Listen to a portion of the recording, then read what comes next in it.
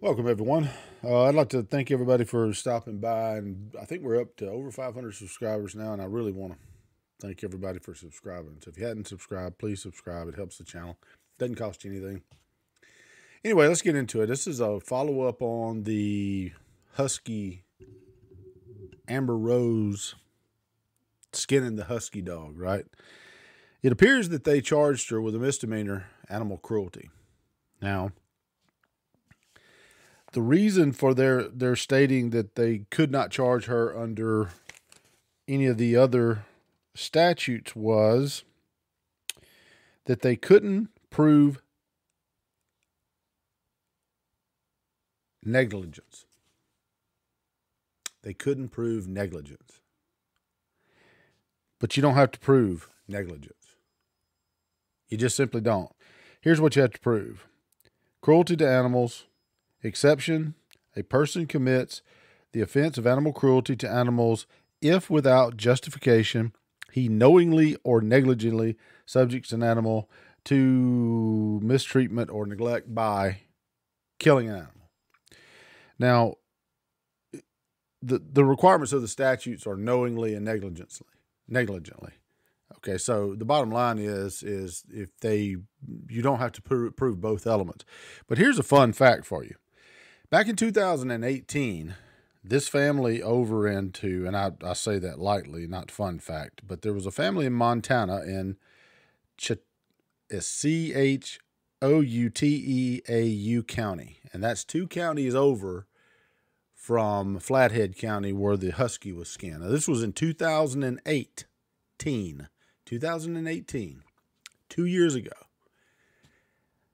A woman's German Shepherd, I couldn't believe it, she quotes, that would happen, especially around here, and how somebody could do that to such a sweet old dog, said Angeline Belladia.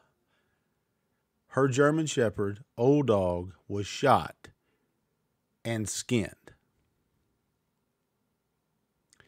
You mean there's 2 idiots out there that want to skin someone's dog? I would like to challenge the fact that, yeah, they ought to look into that one too. There's not a whole lot of people that it just crosses their mind to skin someone's dog or shoot a dog. This woman's an idiot, and she should have been charged with aggravated animal cruelty. The sheriff in this case said that's exactly what they were going to do. Now, I don't know if they ever caught the people. I didn't follow up on it. Don't even know that it's related. It just seemed kinky to me that you would have in a 2-year period of time in an adjacent county that's 1 county over from Flathead County, you would have someone's old dog killed and skinned. I mean, killed, got it. People are sadistic, but killed and skinned? Sound familiar? Yeah, kind of does. You know, those 2 dipshits. But I can guarantee you this. Had I been the judge in this case and the state proved its case, which pretty much proves itself with the photographs and the skint dog in the back of the truck, she would get the maximum allowed by law. And she'd pay the maximum fine. I don't care if that was a year in jail. Her ass would do a year in jail. And the bottom line is, you got to understand, folks, the reason they didn't charge her with an aggravated animal cruelty is because most of the time police are lazy and they just don't want to do anything. Oh, it's just a dog. No, this is a pattern. I mean, I found it with just a simple Google search. It just seems shocking to me that you'd have 2 cases kind of resembling each other. Now, it could be totally coincidence. It could be the fact that somebody else did the same thing 2 counties over. Could possibly be within a 2-year period. But it seems hinky to me that would take place. But that's what I got for you today, folks. And again, she was charged. We'll see about the conviction and the sentencing on it. But I don't know. I just think they're lazy. And they should have charged her. But now, keep in mind, most of the time when DAs bring reduced charges, it's because of just lazy police work. They just don't have the evidence. you can't prove knowingly and intentionally when you have a skint dog in the back of the damn truck?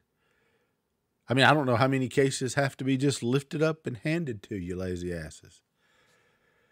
I mean, hell, looks like Flathead County is starting to look like Uvalde, Texas. No comparisons. Uvalde was awful, and none of them should still be cops. I digress. The point being is this. Do your damn job. They're not going to stop at skinning animals, you dipshits, especially if these two are related.